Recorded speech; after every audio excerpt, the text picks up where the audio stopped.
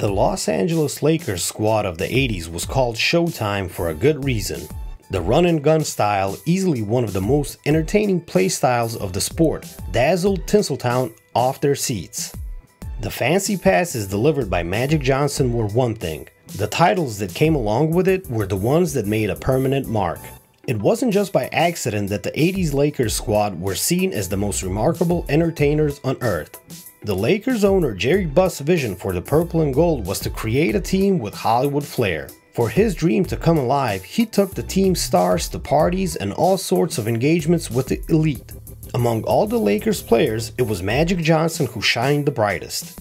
He had the skills to do wonders on the court, but it was his inherent charisma and charm that prompted Buss to push him in the front seat of a Hollywood escapade of a lifetime. Whenever the young Magic experienced something new and delightful for the first time, he did what many other teenagers would do: share it with his mom and girlfriend Cookie, now his wife. But one night, Buss took Magic to a place only meant for his personal memories. Fresh off inking a 5-year, $2.3 million deal with a $175,000 signing bonus, Buss took a 19-year-old Magic Johnson to the Playboy Mansion. The book, When the Game Was Ours, by Larry Bird, Earvin Magic Johnson, and Jackie McMullen, narrated the legendary Lakers guard experience. A week later, Buss took Magic to Friday night at the Playboy Mansion. It was movie night, only Magic couldn't concentrate on the film because there were too many beautiful women to distract him. That prompted another series of phone calls back home to say, "Guess where I was?" Except this time, he left his mom and Cookie off the call list. That night at the Playboy Mansion was just one of many excursions. Magic would rub elbows with Prince, Sylvester Stallone, and Michael Douglas. Magic wasn't treated like any other 19-year-old kid. Celebrities said hi and sparked conversations with the young man. "It blew me away," Magic admitted. And what blew me away even more was, they knew me. Buss and Magic shared several things in common: their love for basketball and also chocolate donuts on Saturday mornings. As their relationship grew, Buss got Magic into loving the nightlife, something that he knew nothing about growing up in Michigan.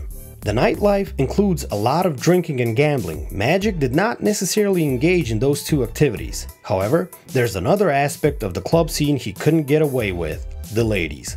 Night after night, he and Buss toured the town.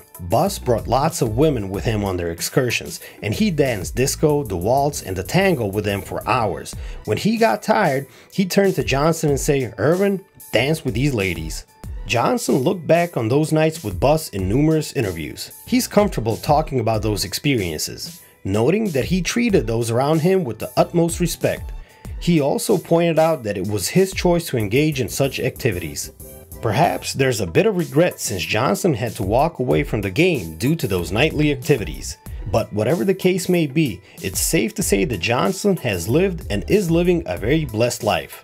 It could have turned sour for Johnson, as is the case for most who have gotten deep into the elite social scene. Props to Magic for navigating his way through tricky terrain.